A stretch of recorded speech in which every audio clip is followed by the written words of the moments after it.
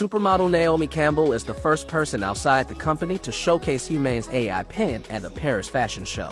The AI pen is a screenless, standalone, has advanced Qualcomm Snapdragon platform, a mini-projector, a camera, a speaker, and advanced AI capabilities, able to make calls with projected visuals, instant language translation, and personalized news updates. What potential applications or features of the AI pen excite you the most? Like and subscribe for the latest news in robotics and artificial intelligence.